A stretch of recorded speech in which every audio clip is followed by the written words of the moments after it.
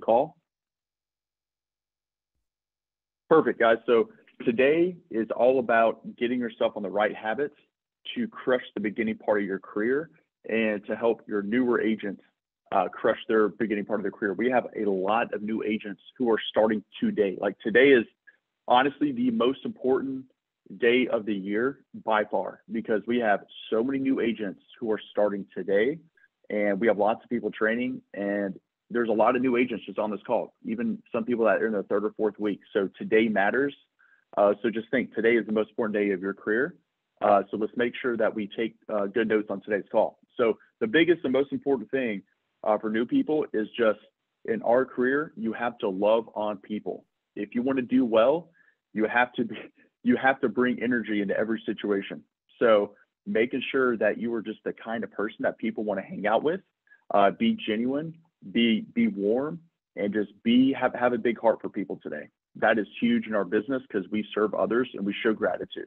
Okay, so that is just, one of the biggest things what we do that can't be taught, and just love what you do and have passion. I remember when we, run interviews with people, we talk about the passion for our products. You got to be passionate about what you're selling. That is number one most important thing about what you're doing. So we're going to cover 4 different things on what it takes to do well here. So number 1 is the sales talk.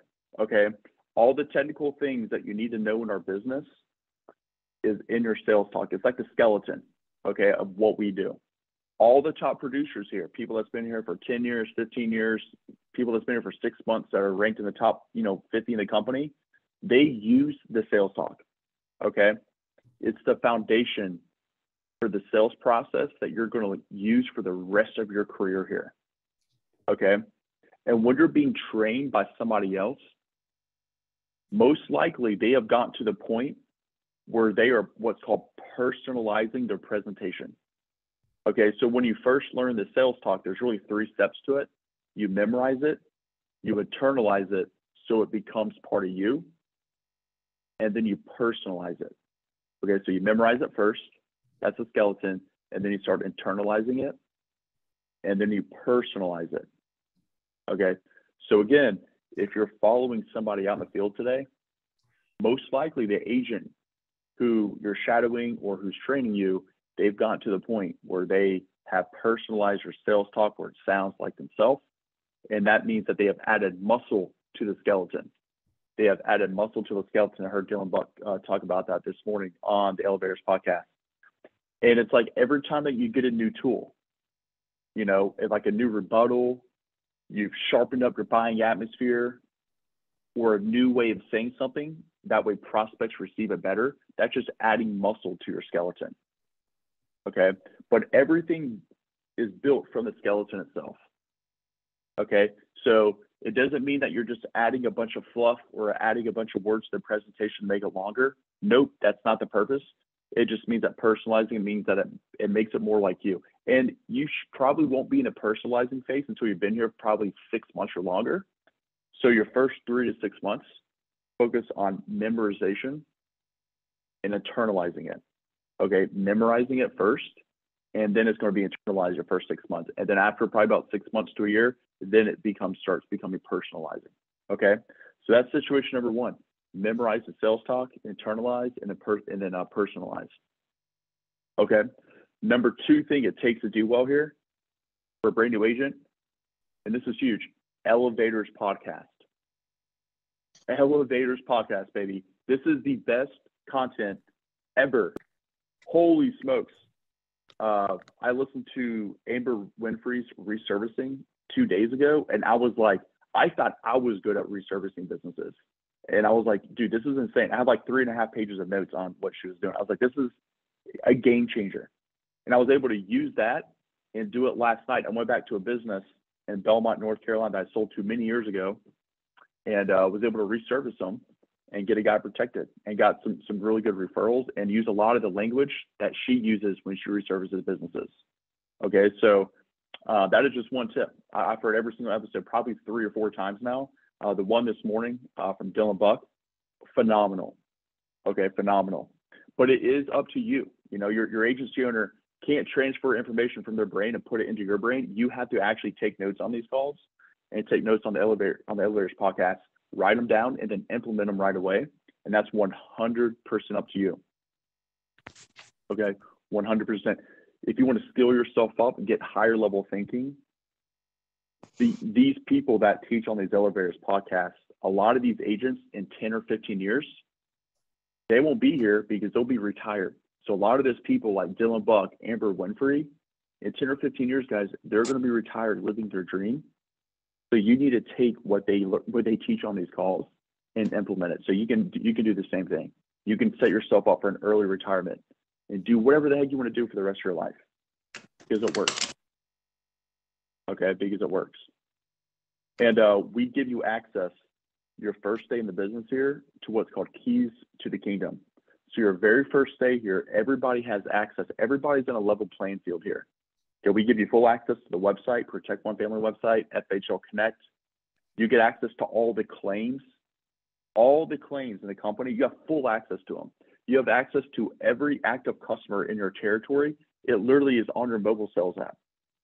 Okay, so if you're like, oh, I don't know how to use names. I'm not good with names. Well, guess what? You got about 1 billion names you can use. Just go to the mobile sales app, search within a massive radius, and you've got names.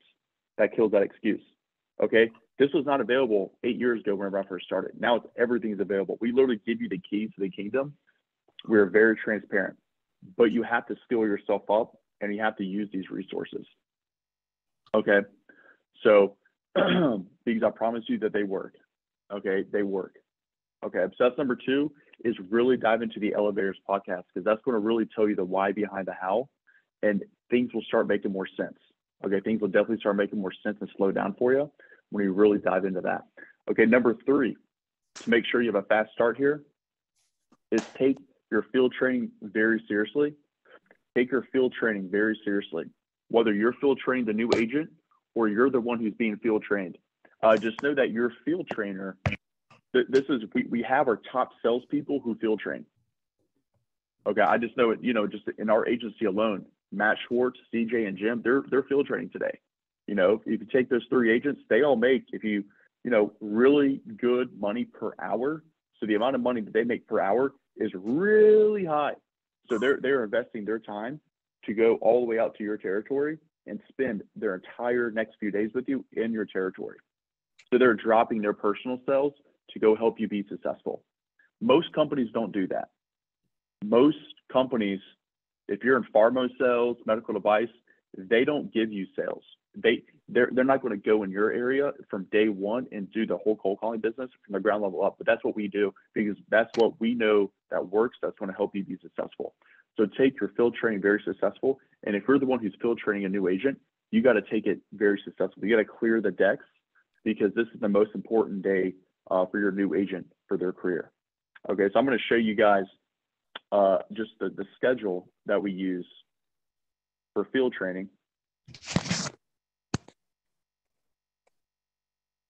Let's see here.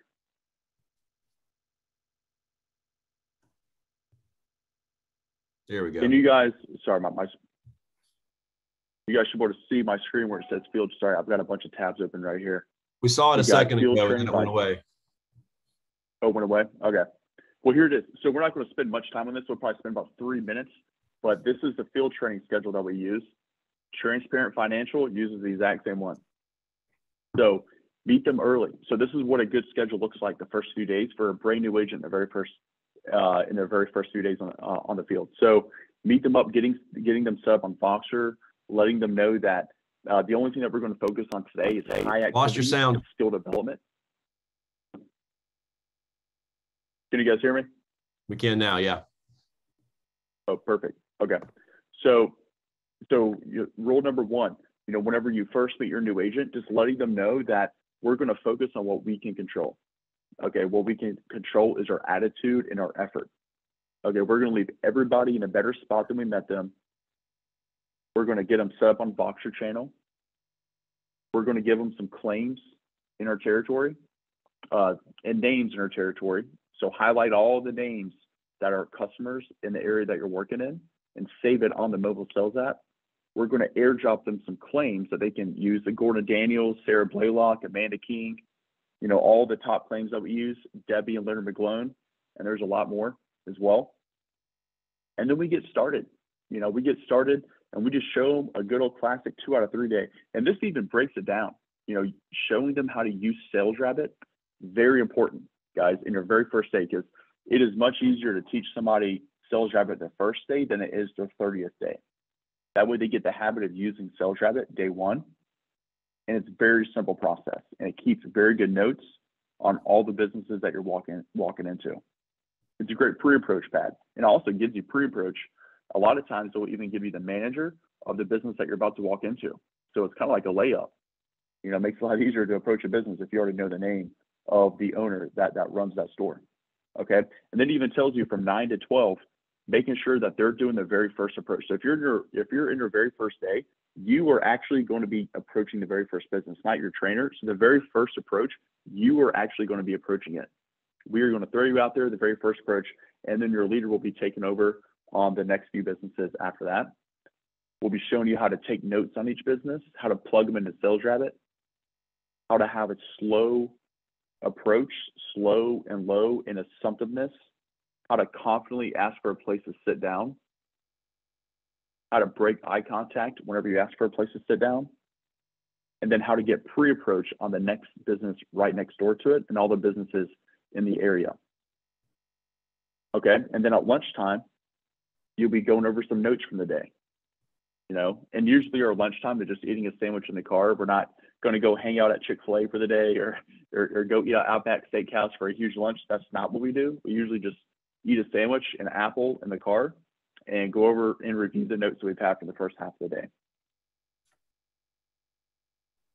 And some people will do a quick 5-minute meditation. I know I've done that several times where I'll get on my Calm app and do a quick 5-minute meditation and then go crush the second part of the day. Not everybody does that, but a lot of people do, and I promise you it helps.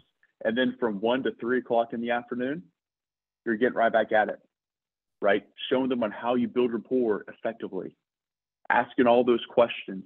So how long have you worked here? What did you do before this? Are you originally from here? What high school did you go to? Making sure that you're a human being to the people so that way they trust you more. Okay, that's what you're focusing on in the goal period 1 to 3 o'clock. And then as you close the day, you're focusing even more on the indirect cost page, asking those critical questions effectively. Okay. And then at the very end of the day, in the last goal period, you're focusing a lot on the buying atmosphere, making sure that you slow down and you shut off the iPad when you get to the buying atmosphere. That way you're just looking at the customer face to face, and you're not moving on from the buying atmosphere until you get a firm yes or no on making a decision today. You don't go to the benefits part until you get a yes or no that they're going to be giving you a yes or no at the end. If they get it, great. If not, it's no big deal. But we do got to get a decision today.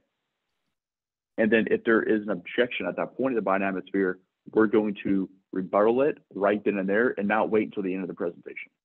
Okay, so guys, this just literally gives you a very good breakdown. And it's got the first 3 days on here. I'm just going to go through day one. And then it even talks about the homework assignments that you need to give them at the end of the day. So guys, that is number 3. To make sure you have a fast start is take your field training seriously, whether you're training the new agent or you are the one getting trained. Now let's go to the last thing we're going to talk about. And this is fun. This is actually the homework assignments that you do after 5 o'clock. So we all talk about, in order to be successful here, you got to have high activity and skill development. So high activity is doing the 2 out of 3 day between 8 to 5. The skill development piece is what are you doing after hours? What are you doing before 8 a.m. to sharpen your skills? I listened to the Brand New Elevators podcast by Dylan Buck this morning. What are you doing at night to sharpen your skills? Are you listening to the audio? So I'm actually going to share with you the homework assignments. And if you're a new agent, you should have got an email, if you're in my agency, from either me or Nicole Danwood on the first 30-day homework assignments.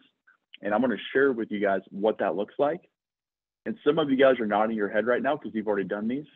And some of you guys are thinking, I haven't done those, which is not the end of the world. The good news is if you haven't done these, you can start doing these today because they will definitely help expedite your learning curve. So these are the homework assignments right here. This is them. Okay. So it's got every single day, your first 30 days. What are things that you can do when you get done after 5 o'clock? And if you don't have this, we can always email this right after the call. Not a big deal. Some of you guys may be thinking, oh, I may have gotten it, but I can't remember. I've got a lot of emails. Totally normal. Totally normal. I know we do send a lot of emails to you when you first get started here, so it may have got lost in the shuffle, or maybe you got it, you just didn't really think it was important, so you don't open it up. No big deal. We can always send this right back to you. But this is the first 30 days homework assignments, and you can see right at the very beginning, it says while you're in sales school or before Sales Academy, listen to the very first episode of the Elevators podcast, which is called Proper Preparation. Proper Preparation is the very first episode. It talks about getting yourself prepared for sales school and how to take it and how to utilize those resources the right way. And then your official first day, which is today, which would be a Thursday, because that's your first day at a Sales Academy, you've got 3 assignments. It's study your sales talk for 30 minutes, approaches 1 and 2. So study your first page of your sales talk, which has got the first 2 approaches on there, full memorization word for word. And you do that tonight. And then you do 1 fit module after that. And then you listen to the next Elevators podcast called First Phase Mentality. Okay, that's a great one you can listen to either late tonight or early tomorrow morning, because those Elevators podcasts, always listen to them in the morning because they get me super pumped up for the day. Okay, but the sales talk, you definitely want to study that at nighttime and do the fit module. That would be like a nighttime homework assignment. And that podcast and the audios, those are very good to listen to in the morning because they're very uplifting and very inspiring. And then day 2, which would be Friday, which would be tomorrow, study 30 minutes of your sales talk, your introduction, all the way from the start to the critical questions too. Word for word memorization. And then listen to the Elevators podcast. Do another fit module, and then listen to the Elevators podcast that's called Simple, Not Easy. Okay, that should be the 3rd audio on the Elevators podcast. And then it just keeps going down from there. It's got day 3, day 4, day 5. As you guys can see, each day has 30 minutes of sales talk that you're supposed to memorize. And this is even important. If you've already done all these homework assignments, redo them. Because some people, if you had a great start and you kind of plateaued a little bit or you're in a slump, well, go back to the basics, because that's all that matters. Go back to the basics. And if you've been here for 3 or 4 years, you're in a slump or you've been off schedule, boom, start this day 1. I don't care if you've been here for 5 years or 5 days. Go back to these basics, and this will give you a homework assignment that you can do after hours. And then what you can do is from 8 to 5 the next day, implement what you learn on these audios, on these podcasts, and by studying your sales talk, just getting down to the ground level basics. So yeah, guys, those are the 4 things, what it takes to be successful here. So, number 1 is fully memorizing your sales talk, memorization, internalizing, personalizing it over time. Number 2 is really dive into the Elevators podcast, because the content on there is absolute fire. Number 3 is take your field training very seriously, especially the very first 2 days, because it's the foundation for your entire career. And number 4 was do the homework assignments, because those are very important to. There's a lot of other things you can also do, but if you just do those basics, you're setting yourself up for a future that you're going to be very excited about. If you want to be a top producer, I think we have 11 people. It was 10 or 11 people who are ranked in the top 140 so far. And that's awesome, guys. We have a lot of agents in our agents. I know Van's got a lot in his group too. And we're going to have a lot of people in Puerto Rico this time next year. We're going to have hopefully more winners that's ever won the green jacket than we've ever won. More people in Dallas. Hopefully between the 2 agencies, we can have about 30 to 40 people in Dallas, Texas for our mid-year meeting in July. But it starts today. So if you want to be at all these awesome trips, today matters. It's Thirsty Thursday. I'm going to open the field up. If you have any questions or comments, I'm going to open up to the audience. Kyle, I've got a question for you. You seem like a pretty busy guy with your schedule and all that you got going on, yet you still find time to sharpen your own saw and listen to the Elevator podcasts and the tools that are there. Can you kind of give us an insight on kind of what's your top 2 or 3 times that you use? Because I'm guessing you probably multitask every now and then. when do you find time to use these tools and listen to these podcasts? Great. Yeah. So I've gotten the habit of not really listening to music in my car until nighttime. So I listen to the podcast. It's about a 20-minute drive to go from my house to the office every morning. So I leave my house right at about 7 a.m. every single day. And from about 7 to 7:20, I'm listening to an elevators podcast. Okay. So that's literally my time that I listen to this podcast in my car, or if I'm driving to the field, I'll listen to it driving to the field. Got about a 30-minute drive to my territory. I'll listen to the elevators podcast in the morning. So that is exactly wherever I do it, is driving to the territory or to the office is my time. So I don't listen to, music until the end of the day, till I'm driving back home.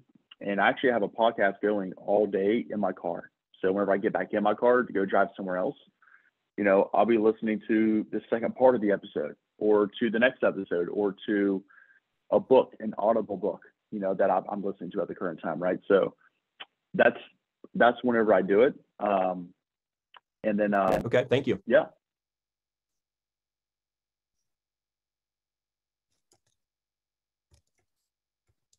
And I don't listen to the episodes just once, guys. I listen to them several times. So these episodes are so rich. It's hard to get everything just in like 30 minutes. So I would recommend listening to them several times. I know that the class, the Setting Up Enrollments by Amberly Kessler, probably 4 or 5 times I'll listen to those. And they are absolute money. And those episodes are also on the homework assignments as well. So. Thank you for that.